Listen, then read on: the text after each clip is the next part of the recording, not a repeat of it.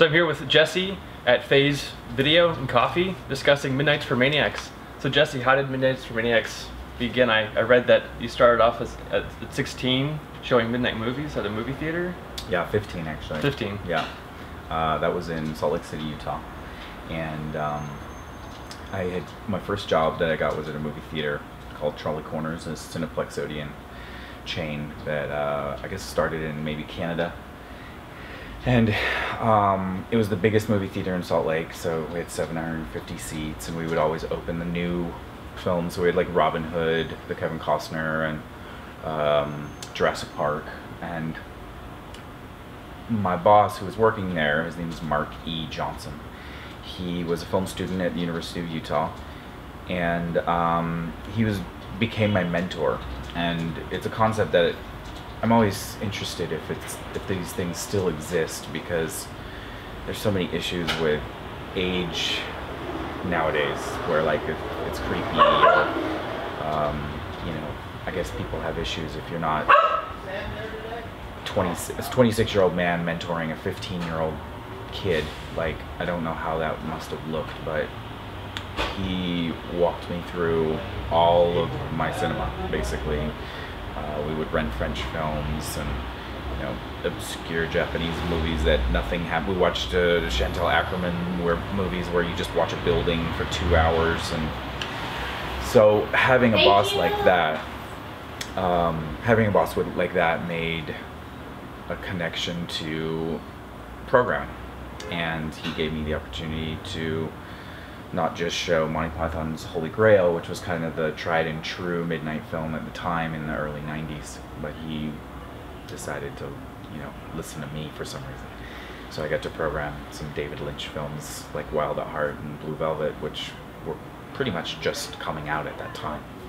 And the radio station 96.5 or something would sponsor it, and it would be 96 cents that you could come out and see the movie for 96 cents, which makes me sound so old. And it was amazing, right? So as a 15-year-old, you got to start programming, and it really, I think, set the stage for, yeah, the minutes. So how long did that go on for? Through high school, and I graduated high school a year early. I really didn't like high school, but I wanted to go to film festival. Sundance was in Utah, so that was great. I got to grow up at Sundance, and I think that really emphasized the limitations of Utah towards a lot of things, specifically cinema. I mean, even the movie theaters, when Brokeback Mountain came out, they wouldn't even play the movie.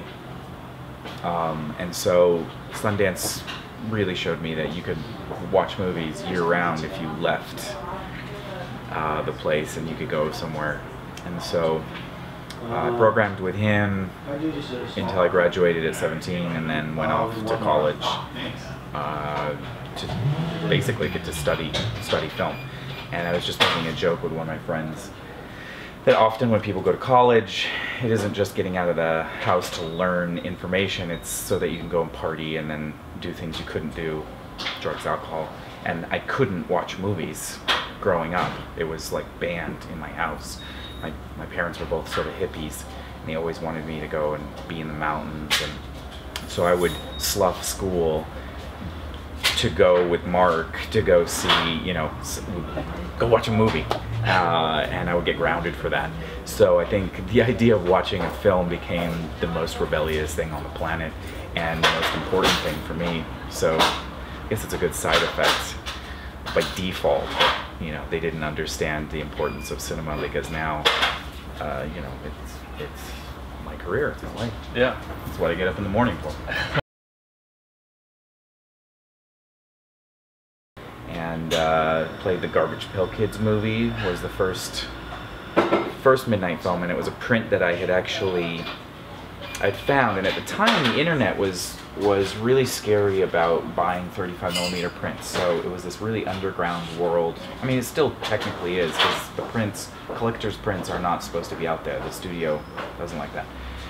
So the way you would get a 35mm print online was that you would you would go through these websites and it would say, The Invisible Human, directed by Paul Vacuum Cleaner, starring Kevin Sausage. And you go, oh, Hollow Man, Paul Verhoeven and Kevin Bacon. I want to buy that, because they were trying to protect themselves from any searches that the studios would do and things like this. And so that's how I came across this Garbage Pail Kids, the movie print. Ultimately, the guy had 2 prints of Garbage Pail Kids, and he had sold the other print to Sean Astin, now of Lord of the Rings fame. But at the time, Sean Astin wanted it because his little brother, Mackenzie Astin, stars in it. And so he wanted to make fun of his little brother by owning a print of the one film that he was in. And so I programmed that at the 4-star, and Frank, the manager, didn't know. I mean, no one knew what it was. And somehow word of mouth got out. We sold out the theater. You know, people were sitting in the aisle, on the floor. People came from Oakland and they couldn't get in. It was hundreds of people came out for this movie. Manager was totally confused. He was like, let's open the film. And, you know, that wasn't the concept. The concept was getting to see this film that no one knew about. But maybe you couldn't believe that someone had made it. And showing it at midnight. What do you enjoy about programming MiDNiTES for MANiACS? Is there how do you schedule a certain movie, like the first movie, second movie, third movie? Like yesterday was Wayne's World, and then Step Brothers, and Freddy Got Fingered. Is there an order of triple features that you think about? It's definitely like DJing, and I you know, have a lot of music, and I feel very sort of obsessed with music in the same way of trying to get in touch with the zeitgeist of culture, and you know, I get into arguments with people all the time about music, because music they even take more seriously than movies, where if they don't like the beat, they don't care what the song is saying. So if you want to try and talk about Taylor Swift, they're not even going to want to listen to what her lyrics are because they don't like the beat. And I think that's the biggest problem, is listening to my friends who hate rap metal without two seconds of listening to what System of a Down wants to talk about, because they hate the style, but then they'll listen to, you know, their amazing New York punk that was, you know, no wave, weird spin-off band, and they know that the lyrics of that band and why they took the time to listen to that and not, you know, Linkin Park. They want to say is their preference or their taste, but that would only be the case if they actually listened to it. They're making decisions about things they've never experienced. That's like that's saying you hate certain types of food that you've never tasted. And not only that, once you taste it, there are going to be different chefs that can cook eggplant better. So just because you heard one rap metal band, that doesn't mean anything. So programming, I think the movies are important, because I know how hard it is to sort of break down the elitist walls that we put up. And elitist can be, you know, lowbrow elitism too.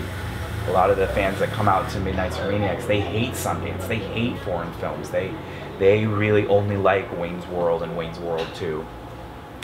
I don't know if they like Love Guru, but I would hope that they would watch Love Guru to find out. Anyways, so I try and structure it where the 7 o'clock show is something that, you know, you could bring your kids to. I know people have to work on Fridays, but it's sort of the fun PG-13 movie that everyone can have a good time at, and it sets the stage, right? And then the second film is going to be more the one that could really be monumental for the evening, the big film. And this was maybe something that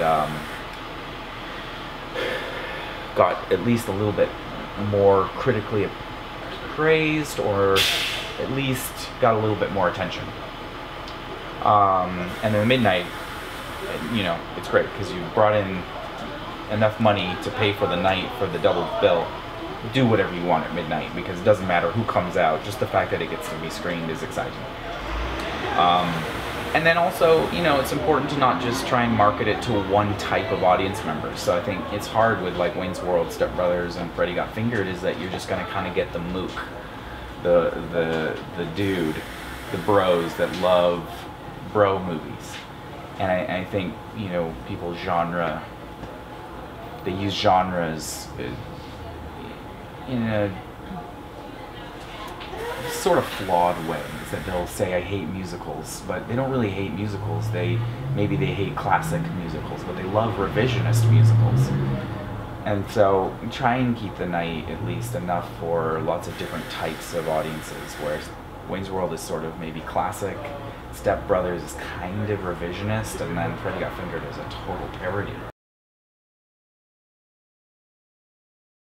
So to come back to this idea of, I'm hoping you thought of a movie that you just really hate and you don't know what to do. I'm not going to beat you up for it at all. Like, I try to bring this out in class is like, you learn a lot. You learn what your problems might be based on, you know, what you can't handle. I just can't handle Renee Zellweger's face. Whatever that is, there's something in that, right? So I don't know if you thought of Yeah, one. I did think of one. Okay, good. What is it? It's the latest Cronenberg movie. Cosmopolis. Yes. Oddly enough, It's on your list. that's the best movie for me. Last year I watched it 5 times and read the book. Now I know my roommates fell asleep through it, hated it immediately. I watched all 5 of the times. I watched people walk out of it. When I went to Toronto, even the Torontoans were saying, "Oh, this was terrible. I couldn't even finish it." And it was exciting. It's exciting that a film like that, Cronenberg no less, right? And it's not like he's making a movie for a studio where he lost his personality. This is so Cronenberg that it's out Cronenberging the Cronenberg fans even. It's too slow, it's too cerebral. The dialogue is too dense. And I think it shuts down, like, you know, I'm not smart enough I didn't know what they were talking about half of the film. So I had to go back again and start to see how he structured the film. There's all these insane characters in the background that he purposely is making out of sync. He'll edit them in a way where they are walking, but then when he cuts to the next shot, they're not there. And then it cuts back, and then it cuts back, and now they're walking again. And I thought it was a mistake at first, and then I started to see that it was purposeful. It's so particular and meticulous that hating it, I think, is actually a good, like that's someone who might like the film. And so the first thing, you know, I would say is that sadly, I would want you to watch it a second time. Yeah. And that sounds like death, right? Because if it's really bad, you don't want to go back to it. Oogie Loves, if you get bored, go online and find the letter that the director wrote. Once it was announced that Oogie Loves is the worst film ever made of all time, no one went to it. He wrote this spectacular letter about how he made a kids film. The foreign films anywhere in particular. And for audiences who, I don't know what they were expecting Oogie Loves to be, you have to change your own dial when you go into a film. If you want the movie to be something you like, you're not experiencing that person's art. You're just walking through life going, I hope I meet somebody that is exactly like me. I hope that I click with some album that is exactly what I like. So Oogie Loves, I don't think ever got actually reviewed as what it was trying to achieve. It was, especially nowadays, trying to make a good-natured kids film that isn't raunchy. That's a hard sell, if anything. That's kind of like the new Winnie the Pooh movie, which was all hand-drawn. It came out on the same day as the new Harry Potter film, and it was made for parents who wanted to show their kids something that wasn't violent, that wasn't trying to make allegories for the war, wasn't trying, you know, like, Winnie the Pooh is not trying to be Harry Potter. And you would have to try to explore, you know, what both films are trying to achieve to appreciate them. Now, one movie that I know was always been hard for me was a comedy that Dana Carvey made called Master of Disguise. Oh yeah. And I was just talking to a friend of mine about it, where the movie's almost 60 minutes. It's not even a full hour. And then they really did tack on 18 minutes of outtakes just so they could release it in theaters. And I know that I don't think that I laughed. We know we laughed once in Master in Disguise, and it was an accident in the film where a kid on a skateboard fell over. And so watching Master of Disguise has kind of become this like kind of obsessive idea of, you know, here's Dana Carvey really trying hard to do these skits with different characters, and you know what happens when comedy falls flat. Like, it's almost the most pure idea of, well, if you tell a bad joke, you're gonna get booed off the stage. And what if you made a movie that was a comedy and nothing was funny? And that brought us to then another one of my favorite films this year called The Comedy. And it stars the Tim Heidecker from Tim and Eric's Awesome Show. Great job. And people hate that film, especially Tim and Eric fans. Especially them. It played here at the Roxy with Heidecker. Right. And at that screening, a Tim Heidecker fan in front of me raised his first question, said, I don't get this film, I didn't like it, and what do you say about that to your fans? And I thought that was exciting because what they were expecting was Tim Heidecker's The Comedy. And it was exactly the opposite. It's calling out his type of comedy and exposing what making fun of everything and everyone actually is. It's kind of a sociopath. If you make fun of everyone that walks by because their body type is weird, and is that a man or a woman? If you're only looking at the world through snarky put-downs, you're disconnecting in such a major way that you basically might say, I hate everyone on this planet. 99% of the people on this planet are stupid. When you start to get, I got a lot of people who say that around me. When you start getting into that part, that's a sociopath. You hate society. You really don't know how to interact. And so it brought me back to Master of Disguise, because I do think his goal was to try and be funny. And the fact that I didn't find it funny, you know, I may need to watch it a couple of times. Because I found that Woody Allen jokes that I didn't think were funny because they fell flat, now I love those jokes because it's funny that they fell flat. So Tuesday or? That's scary. That means you almost could enjoy everything. Put time and energy. If you wrote an essay about Master of Disguise, I bet you'd start to respect it a little bit. You'd understand its failures. You'd start to see that, yeah, not all movies are perfect. And that doesn't mean that that's a bad film. That means that maybe it failed at what it was trying to do, and maybe it achieved something else. And I love leveling out all of cinema. Every movie, they're all on the same level. You can like The Wrestler just as much as Rocky Balboa, and find out that they're actually the same movie. One's just made through a pseudo-independent studio, the other one's made through Hollywood. They're both exploring the same idea. And that's, I think, how I get so excited about every film. Every film that I go to, I get excited about. I'm not a vegetarian when it comes to movies. And I know that other people need to be vegetarians because they don't devote their entire life to it. But how many movies have you seen in your life? Well, I've kept a log since I was 15. So recently I've been trying to start to transfer all of them to, you know, an Excel sheet so that I could actually find out. But the tally at the end of the year is I watched 2 movies a day for this year. This year was 2 movies a day and a TV episode a day. Because I think TV series this is a total golden era for television. Specifically, cable television is, I think, sometimes even better than a lot of the cinema that comes out. So, what movies are on today's schedule?